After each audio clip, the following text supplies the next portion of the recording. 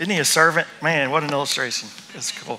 He's really awesome. It's a blessing to be here with you guys today. And like Chad said, Christy and I have known Chad and Christy for quite a long time and have just loved them dearly, and have seen God use them in some great ways. And we were talking earlier, it was so cool that as God planted them here in Clarksville, Tennessee, and the work that they've been involved in, planting churches and planting this church specifically, and being able to stay updated and pray for you guys and not even know you. Isn't that good? That's the way God does things. So it's a privilege now to be with you here at the bridge and to also call it our home. So we don't take that lightly, and we're excited to be here with you guys this morning. Everybody doing okay?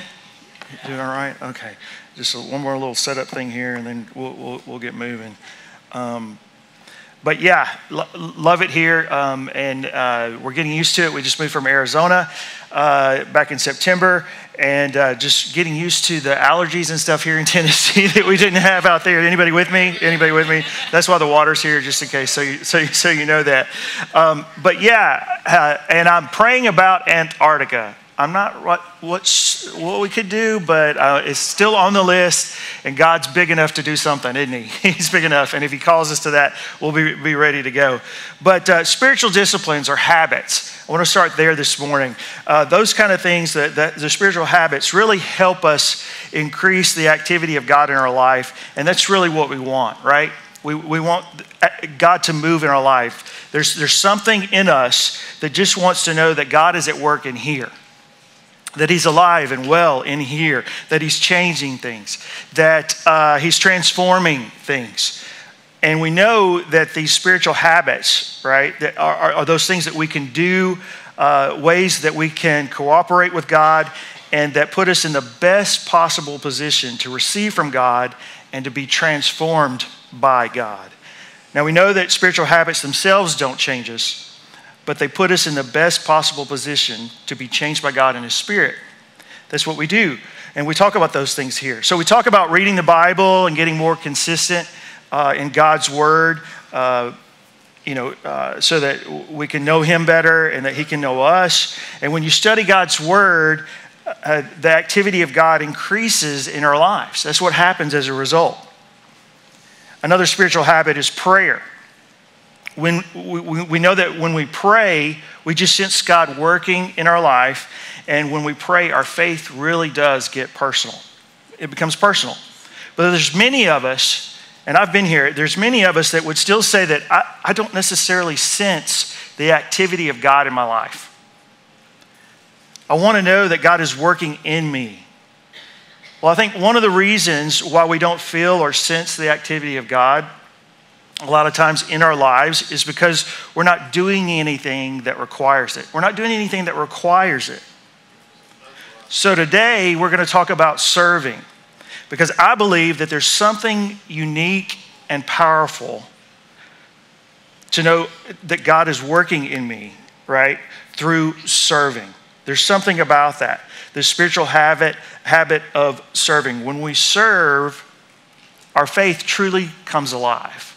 It truly comes alive. So I'd like to talk about why you should serve. Why should we serve? Not as a church, but as an individual. How does God use serving in your life to transform you or to change you? So our text today is going to be in Ephesians chapter 4. If you want to turn there or scroll there with us, some of the scriptures will be on the screen as we continue. But we're going to talk today about why you should serve others here and around the world. Ephesians 4 is where we'll be, starting with verses 11 and 12. And it says, "So Christ himself gave the apostles, the prophets, the evangelists, the pastors, and teachers to equip his people for works of service." Now, the first thing I want you to see here is that it doesn't say, so Christ himself gave the apostles, the prophets, the evangelists, the pastors, and the teachers to do the work of service. He said that our job as pastors and teachers and others is to equip who? His people for the works of service. The first reason I think you and I should serve is because this scripture tells us we've been called to serve. We've been called to serve. In Ephesians chapter 2, verse 10, it says, "For we are God's handiwork, created in Christ Jesus to do good works, which God prepared in advance for us to do." You and I have been created for ministry, to be a part of what God is doing to accomplish his purposes here in our world, to be on mission with him. And we don't get an understanding of this really, of this invitation or the depth of that calling until you and I start serving. There's something that just happens when you're serving. You understand the depth of what that means. Not too long ago, I had a few friends traveling through the Holy Land in Israel, and I followed their journey on social media, and I'm watching their pictures every day as they post, and they went to some amazing places over there. I remember seeing their posts while they were in the Garden of Gethsemane. And then all of these stories from Scripture started flooding my mind. And I was thinking, there they are on the banks of the Sea of Galilee. And it made me think about Peter. You may know his story. Peter was with his brother Andrew, and they were fishing, right? And Jesus calls out to them. He says, "Hey, listen, I know you're fishing out there, and you guys are good fishermen, but listen, I want you to be a part of what we're doing, what I'm about to do to change the world, And I want you to become fishers of men." And he called them into this ministry to be a part of what God was doing, and there was just something incredibly special about that moment.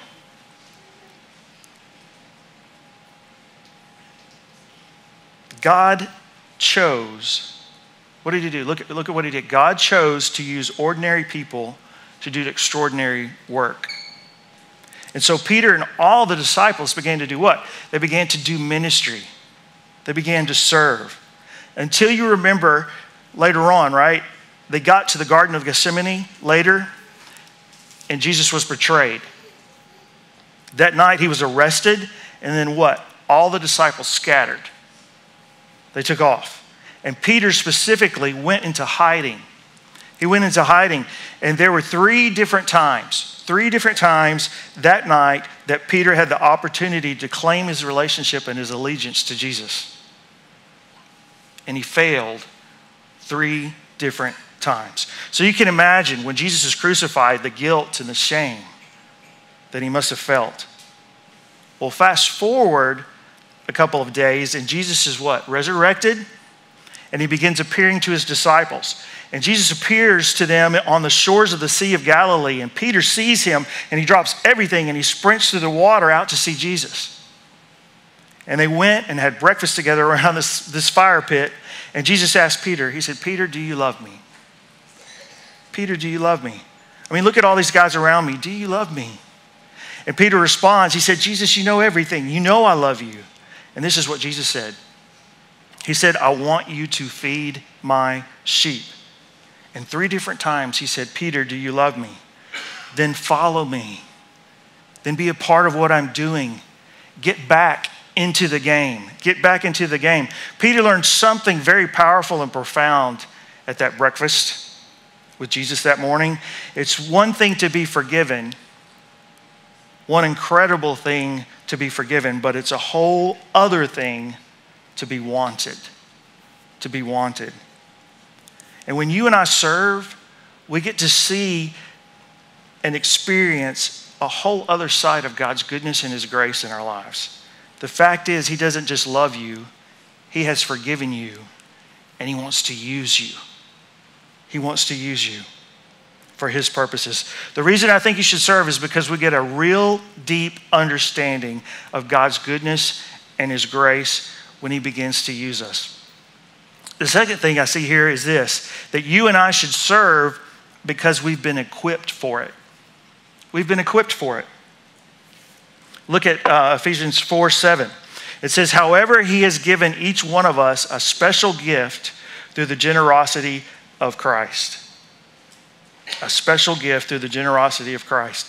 And here Paul, the writer of Ephesians, is talking about spiritual gifts. Spiritual gifts. Now the Bible teaches that the Holy Spirit brings about certain gifts into a follower's life. Once you said yes to Jesus, you surrender your life to Jesus, you become a follower of his, the Holy Spirit does this awesome work in your life, and he gives you gifts. He gives you spiritual gifts. I want to give you 3 things that I see here from this passage. This first one is this: you have a gift. If you're a follower of Christ, you have a gift. Could you do me a favor? Turn to your neighbor and say, you have a gift. Now turn to your other neighbor that you don't like so much and say, you have a gift. You have. In the first service, a friend said, yeah, I turned to my daughter and I said, you have a gift. But then I turned to my wife and I said, I am your gift. I was like, oh, I love that. I love that. This is pretty awesome. But each one of us have a gift. And this is important because many people are a little hesitant about, getting involved in ministry or serving others because we don't know that we have everything we need. We don't know that we've got the tools if we're the right person for the job, if we've got what it takes to be part of ministry, serving others. But here's the deal. If you're a believer in Christ, he has gifted you for ministry. He has equipped you to do what he's called you to do. And this is significant because you may not think it and you may not feel it, but God's gifted you. He's given you a gift to be used to accomplish his purposes. The second thing here is he's not only giving you a gift, but he is the one that gave it to you. God gave it to us.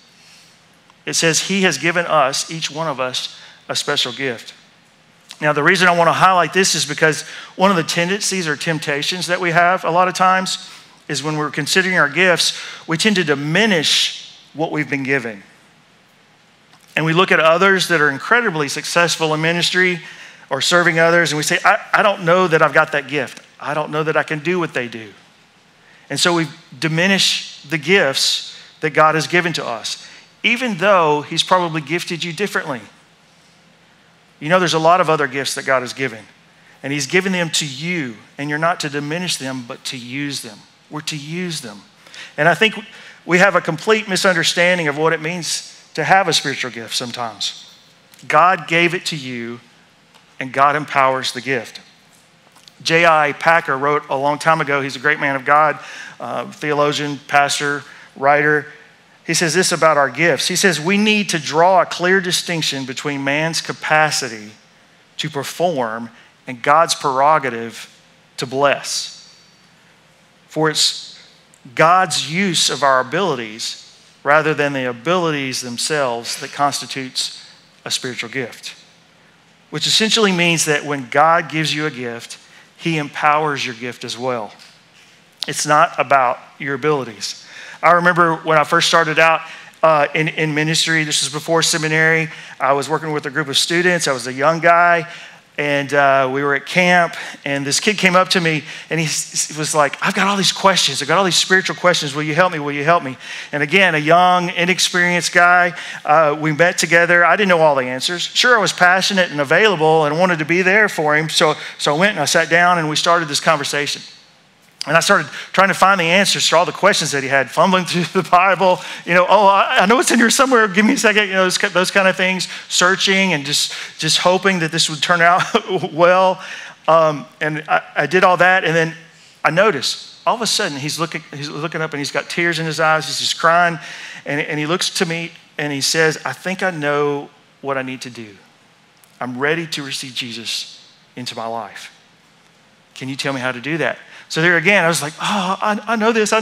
We'll talk about it. Let me share it with you. Some fumbling around again.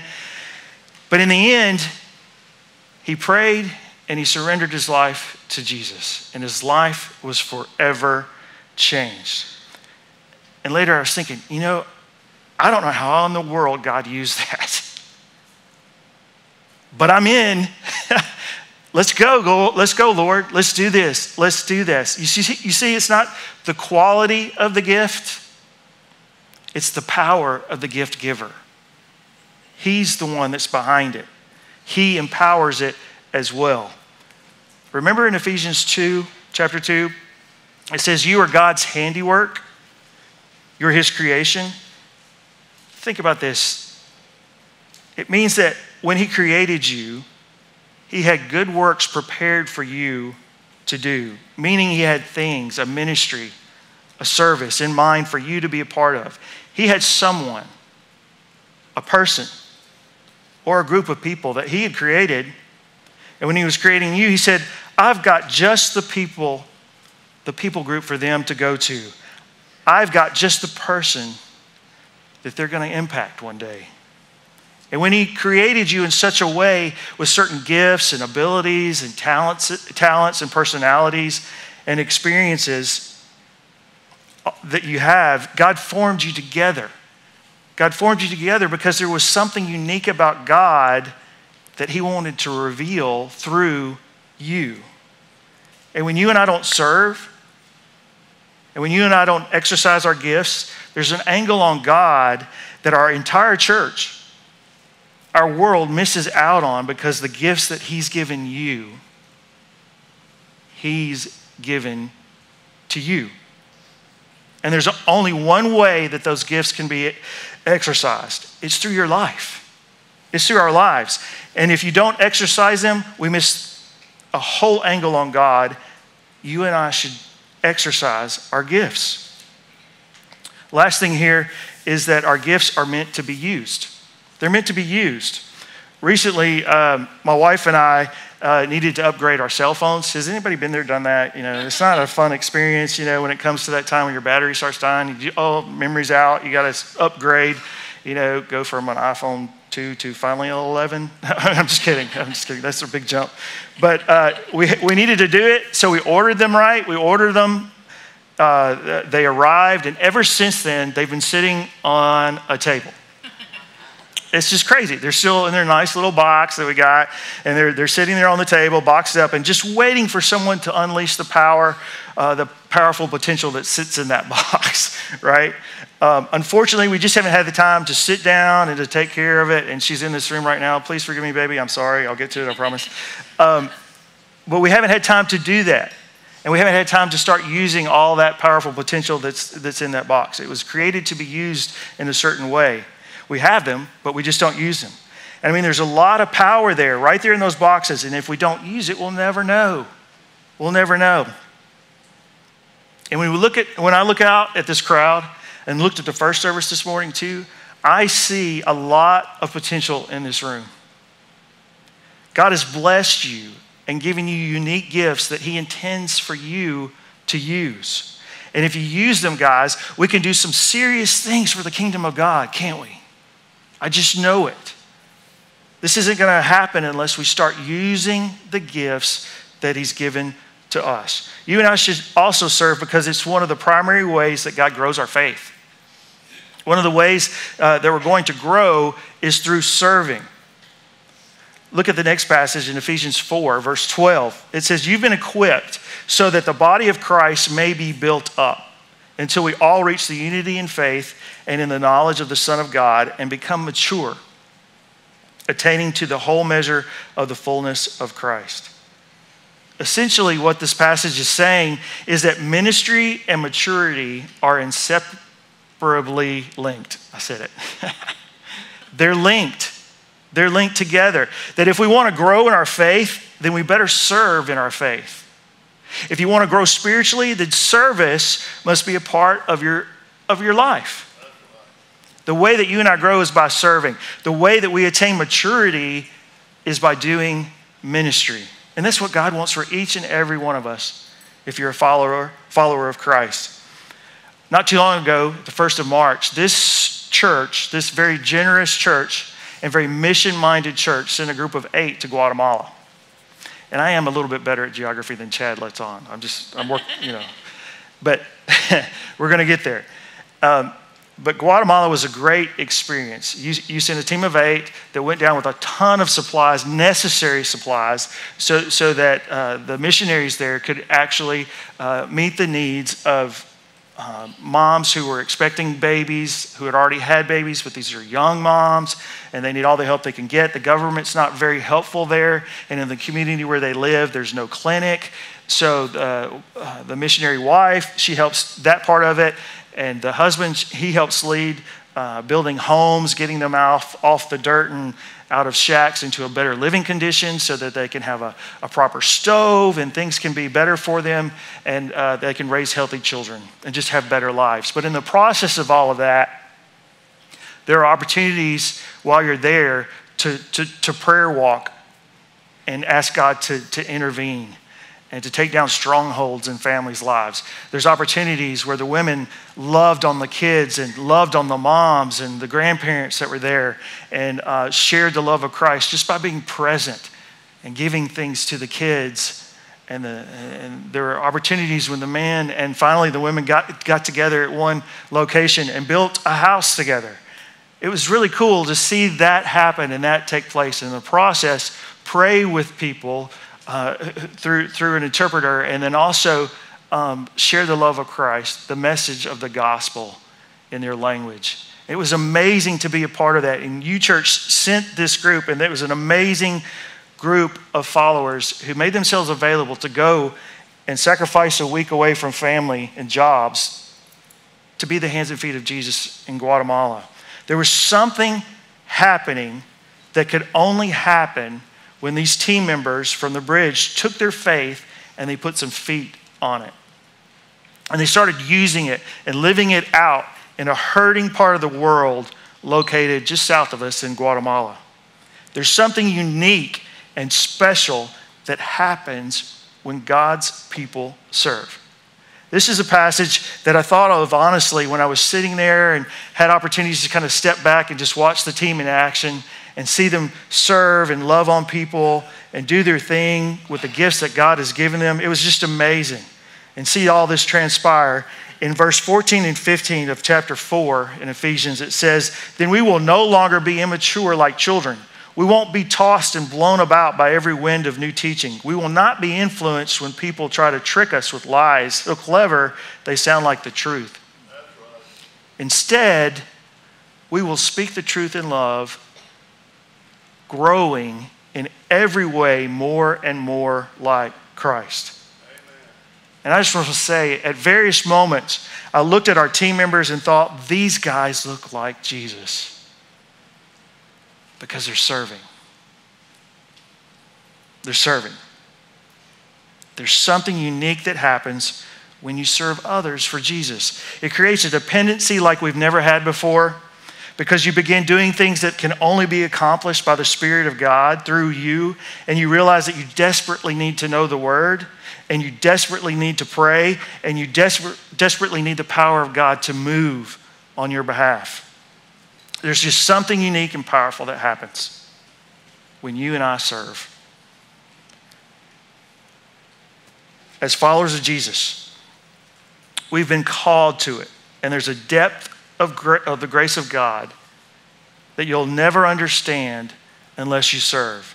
We've been equipped to do it, and we will never understand the unique ways that God has equipped us and blessed us until we start exercising some of those gifts. And if we want to grow and get deeper in our relationship with Jesus, then we better find a personal ministry. Find a place where you can exercise those gifts, because it's one of the primary ways that God stirs our heart and deepens our faith. So the question is, how do you get started?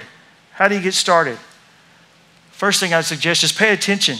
Pay attention to the promptings of God in your life, because I believe that God is going to lead you to the place He wants you to serve. I remember being in college and attending a weekend missions conference with hundreds and hundreds of students, all pretty close to the same age. God used the speakers that weekend. I didn't go with any expectations, but He used the speakers and conversations with missionaries from all around the world that weekend to prompt me to be available to go. Just be available to go on mission and reach other parts of the world for Jesus. The need was great. The need still is. I just sensed God directing me, saying, you've got to check that out.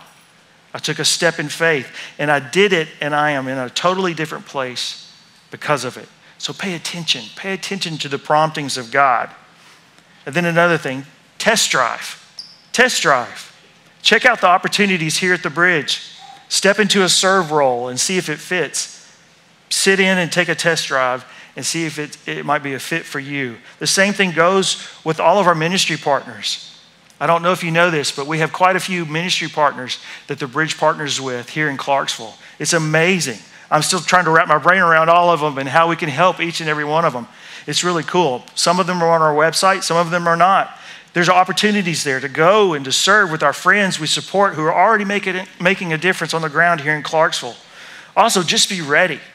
Make yourself available to be used by God to take part in reaching others in his name in this world who need to hear the name of Jesus and how much he loves them. Step into it with faith.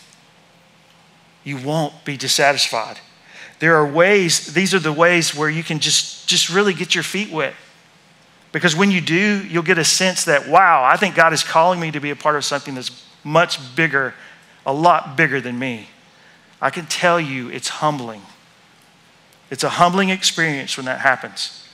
You begin to discover that God has gifted you and he wants to use you. And there's something unique that God wants to do through your life. And I'm telling you, your faith is going to become deep and strong. So that's why I think you should serve. That's why I think we should serve. Because when we serve, our faith truly comes alive. In Mark chapter 10, we see a conversation take place between Jesus and a few of his disciples, James and John.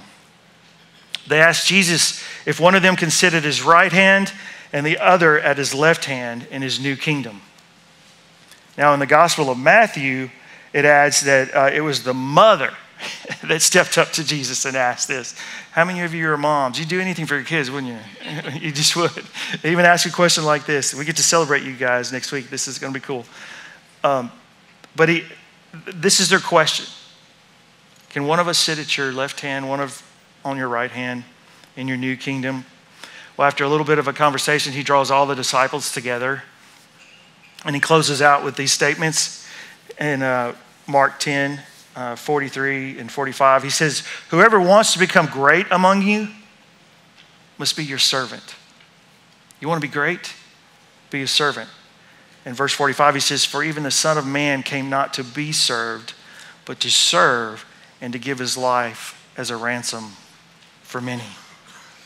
Jesus is our example, the greatest example. Jesus came not to be served, but to serve. We see through the Gospels the powerful acts of service of Jesus as he was walking around and showing God's love in a practical way, a bunch of practical ways, and what? Just being a servant to others. But it didn't end there. You see, he came to be a servant and to the point, and to point to the what? The ultimate act of service that he would do, which was dying on the cross and to forgive the sins of humanity so that everyone who would accept him could be with him for eternity. My prayer and hope for all of us is that we can be great for Jesus by being a servant, by humbling ourselves as he did and becoming a servant to our family, a servant to our church, a servant to our neighborhoods, a servant to our community, a servant to our city, our workplaces, and our world.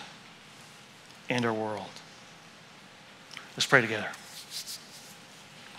God, we're so grateful that you would call us, that you would want to use us. God, we feel and sense our unworthiness. But holy God, it's amazing that you've even chosen us, God, to be a part of what you're doing in this world,